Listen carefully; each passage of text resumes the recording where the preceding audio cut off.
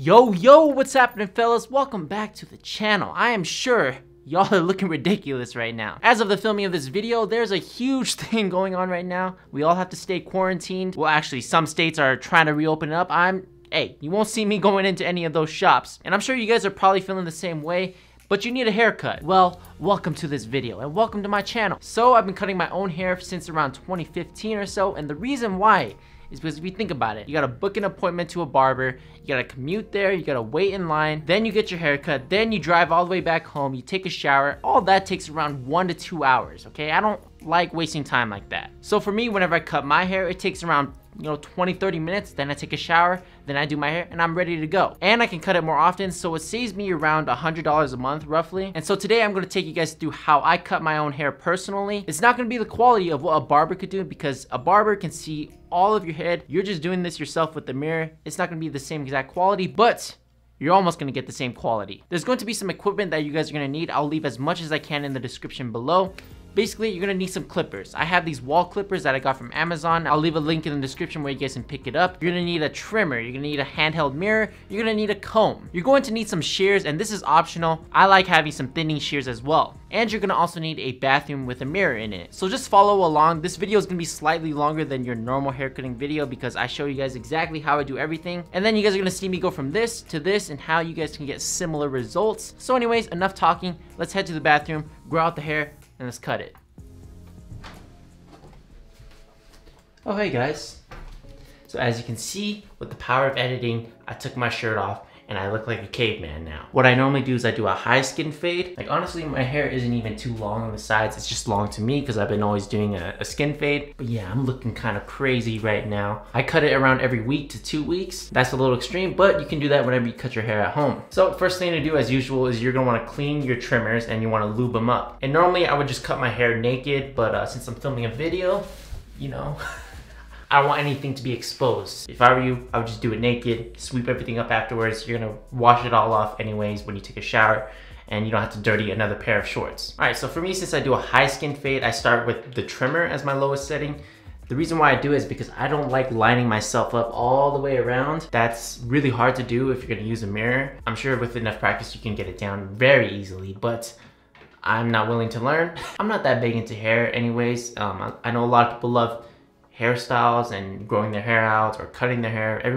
There's a lot of people that love hair. I'm just not particularly nerdy about that, and that's totally cool. I'm nerdy about clothes, Star Wars, skateboarding. I'm nerdy about a lot of things. We all have our nerdiness in certain areas. Hair is just not one of them for me. The trimmer gets a lot closer than the actual clippers at a zero guard, with nothing on there. So we're gonna start with the sideburns and we're gonna go all the way around and create our first line. And always when you do it, you wanna flick out. You don't wanna just push in. You wanna flick out, otherwise you're gonna create really harsh lines. It's gonna be hard to, clean that up, and your haircut's not gonna look real nice.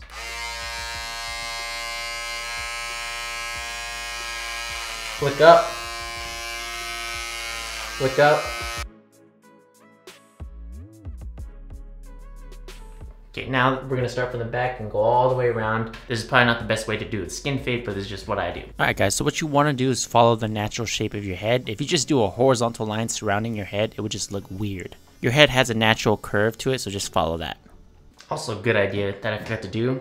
You wanna comb the top of your hair out of the way, and you wanna comb your sides down. That way the clipper, the trimmer can get all of it perfectly. Just get this all lined up perfectly so the clippers can just, and then the top of your head, just comb your hair out the way. If you have hair clips, that'd be ideal, but I don't. God, I look freaky, man. Look like Dragon Ball Z. All right, so again, we're trying to follow that natural curve of your head, but this part's really tricky. So what I want you guys to do is just practice with the mirror without cutting your hair yet, just the hand motions of using a mirror against another mirror. Because what you do, especially when you're not used to it, if you move your hand to the right, it's gonna move to the left. It's gonna feel super awkward. So what you wanna do is just practice that first before you cut your hair. All right, so this is the most important step, is getting this line even. So we're gonna switch hands and we're gonna wanna make it as even as possible because this is your first guideline. And honestly, the first guideline is probably the most important one, because if you don't get this right, you can really mess up your haircut and you can mess up the fade. And I've done that plenty of times. It's okay. If you go a little bit too high, don't worry. Just that's your new line, and just try and make it even from there. And a lot of this is just looking at it in the mirror. making some adjustments, looking at it again until it's perfect and how you like it. So next up, we're going to throw on the 2 guard, and most clippers come with a lever. And how it works is basically if you push the lever down, that means it is open, which adds a half size to whatever guard you're using. If there's no guard, that means it's a half. And closed means you just lift the lever back up, and whatever guard is on there is just the regular size it is. If it's a 2, it's a 2. And the reason why the lever exists is to help you blend and fade, because, you know, there's no 2.5 guard, there's no 3.5 guard that comes with most kits. And so what I'm doing is I'm going straight up, going up a little bit higher, and then pulling out. Again, you always want to flick out, that way you can get a nice blend. Otherwise, it's going to create a really weird line on your head, because the natural shape of your head curves in, and if you follow in, it's just going to look really bad. So you want to flick out. And the reason why I do this is because I have a start point and an end point, and most barbers aren't going to like that. But again, there's a home haircutting tutorial. This ain't no barber shop. So I have a start point with the trimmer and an end point with the 2.5, and then you want to use the guards in between to try and blend it inside. That's just how I like doing it. So now we're going to throw on the half guard, and you're just going to follow that first line that you created. Just go up a, you know, maybe a ½ inch or an inch or so, depending on where you started your skin fade. Since mine's a little bit high up, I don't want to go too crazy with it because we don't have that much real estate, especially around my temple area.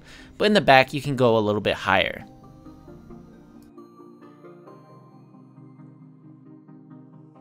Alright, so now we're going to throw on the 1 guard, and now you're just going to follow that line that you created from the half. And you just want to go up a little bit higher, and again, you're always trying to stick to following the shape of your head, and you're flicking out. That way you're not going to create really bad, harsh lines that are hard to blend. And that's the whole thing with haircuts. You just want to make it look even as possible, because if one side is more faded than the other, it's just going to look really wonky and just looks really weird.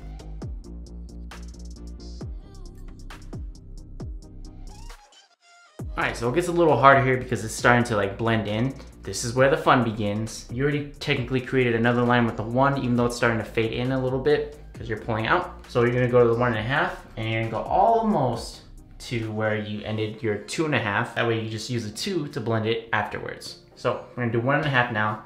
Remember, we're still on the 1 clip. Now we're on open, so it makes it a 1.5. And you're gonna see that the line on the side of your head isn't gonna be like, you know, it's not gonna be like that. It's starting to slowly become straight, and that's what you want. If there's any abnormal hair strands, it's gonna really show, especially with the skin fade. So just wanna make sure it's a straight line, and if it curves out, you can fix it by just going like a half guard up or so, or just flicking out, okay? That's why you flick out. All right guys, like I just said, what is this, Animal Crossing? So like I just said, your ultimate goal is to try and get like a straight fade, because if you have bumps or ridges with your fade, it's gonna look really bad, and that's not what you want. As you guys can see, the back of my head's already starting to get that fade going.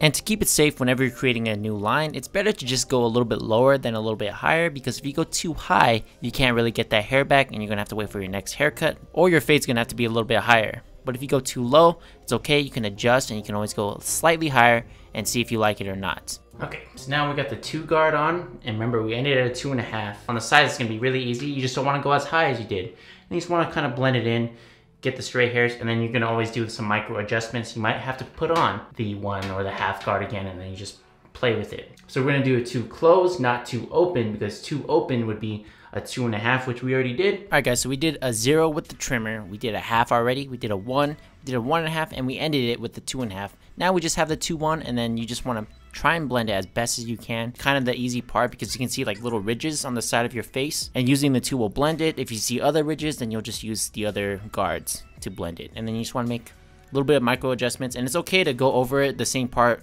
multiple times, because there's gonna be a lot of stray hairs, and you just want to do it till it looks even to your eyes. And I saw like a little bit of a ridge, so we're gonna use the half guard again, and we're gonna try and blend that so it's just a straight line going up my temple. And this is just the part where you make a bunch of micro adjustments. Okay, now here comes probably the most important part, is you want to get the actual skin fade going, because you created a line with the trimmer, and this is the last part you're gonna want to blend. It's the hardest part. So what I really recommend you guys do is you flick out with the corner of your clippers, because the line you created is curved. So if you use a whole blade where it's flat, you're gonna create really weird lines. So if you just use a corner, you just flick it out just slightly, it's gonna get a little bit of hairs. It might take a little bit longer, and that's how you get rid of that really harsh line. You know, if you don't get the fade right with the 1 or the 2, it's fine. If you don't get the fade right from your skin to the half guard, it's definitely gonna look like a home haircut. And you guys might be asking why I'm using the clippers instead of the trimmers. Well, like I said before, the clippers don't get as close to the skin as a trimmer. So if you use a trimmer to try and blend it, you can create even harsher lines. But the zero guard on the clipper doesn't get as close to the skin. It gets really close, just not as close as a trimmer, and it's easier to blend it with the clipper because it doesn't get as close. Alright, as you guys can see, it turned out decent. You know, the fade's not perfect, but you know, good enough, and especially after 2 days, you're not even gonna notice a difference. So we're gonna use a trimmer, and you wanna just line yourself up. Remember, you don't have to do behind your ear or the back of your head because you already did the skin fade with the trimmer. So don't have to pull my ear back and do this shit, you know what I'm saying? You know, these lines right here by my temple, maybe a little bit down right here. That's all you have to do. So just try and get a straight line, just nick it a tiny bit. Now we're gonna flick out from right here so we get this line right here.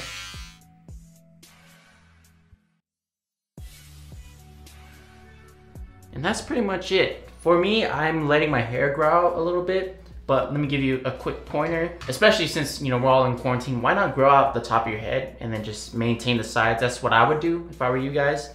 But if your top of the hair is too long, what you wanna do is you wanna wet your hair.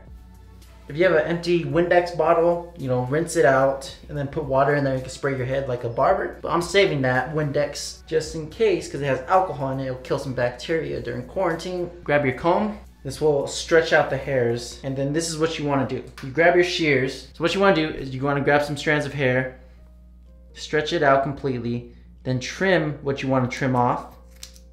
All right, so you just created a new line. Now you want to grab some more hair along with this that you just cut off.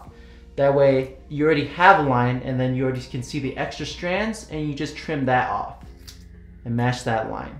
Next, see how this is, this is my guideline right here, and then you're gonna trim off some more. You can do that all the way around your head. Then I have these trimming shears. Basically they have teeth in it. Stop focusing on my face. Basically they have teeth in it and it's not gonna cut all your hair. It's gonna cut little pieces of it, which means you're gonna have a lot of texture. So some hairs will be shorter, some hairs will be longer, and it makes your haircut a little bit nicer whenever you style it. So you're just gonna, you know, trim in random spots, nothing too crazy. So that is the haircut. Again, I would make sure you are naked. You know, I'm wearing shorts so I don't expose myself, but I would do it naked. Hop in the shower, you wash all this hair off. It's not gonna clog your drain. Don't even trip. If so, just buy some Drano. This haircut, I'm not very good on my left side of the head. If a barber was a 10 out of 10, this is like a 7, an 8 maybe. Passable, and that's totally cool. That's what I'm all about. I'm gonna take a shower, style the hair. We'll check out the full haircut afterwards. All right, so right after the shower, I grab a razor with a single blade to basically line up my forehead because, you know, most barbers, they use either a hot towel or a cream that opens up the pores. When you take a hot shower, your pores are open and you can easily shave your hair. And I like using the razor instead of clippers because the clippers are always clipping.